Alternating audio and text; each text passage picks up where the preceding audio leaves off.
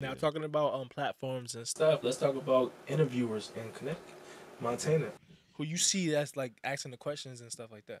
The best interviewer in Connecticut is Mr. Montana. Who have you interviewed? Daquan. Just about everybody. Yo, now. Daquan is crazy. You're doing that right now, Daquan. nigga, and you're not even interviewing him. It counts. Daquan counts. Whatever.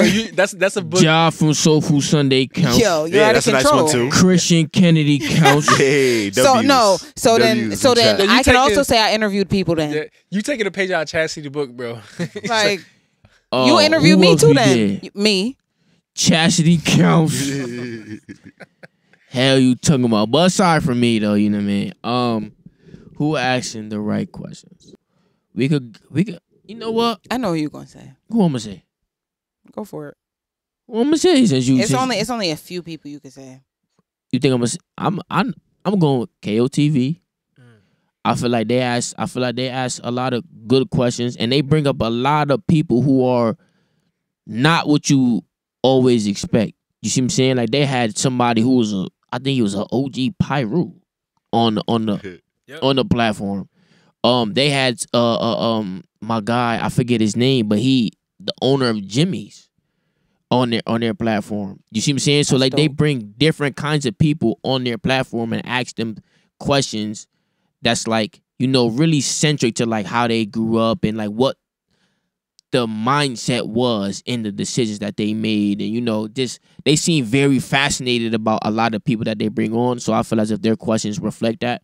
And that's good. So yeah, I'm giving KOTV. Yeah, they definitely do their research. Nah, that's a fact. Chastity, who you got? As much as you tried to like play me for that earlier, I'm gonna say pop out artists. Look at you. Explain. No, Explain. because I feel like when I think of like CT and people being interviewed, like I think of pop out artists. And when people come to me, not just because I'm on the platform, even before that, people have Yep. asked me, was I familiar with it? Have I seen it or anything like that? And I feel like, you know, it's been doing well. It's been doing very well. So congratulations on that. Another platform that's bugging right now. You feel me? We can't avoid it. We can't. Kickback with Yes, Kid Facts, sir. of is course. The bugging. evil twin. Hey, yo. He is bugging.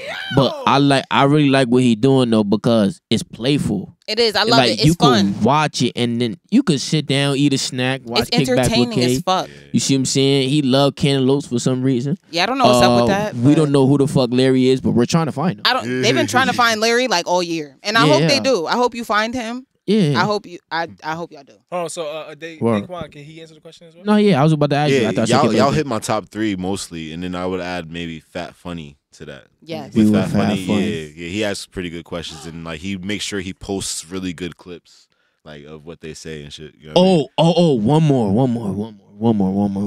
more. I gotta give it to him.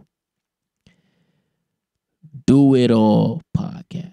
I don't know if y'all heard about them, but they're 2 girls. You heard of them, God. Yeah, it was here. I love their platform. I gotta tap in. I think they're gonna grow astronomically. They're 2 girls who obviously have good chemistry between each other. They ask good questions. They bring guests that actually have some type of substance. They don't like.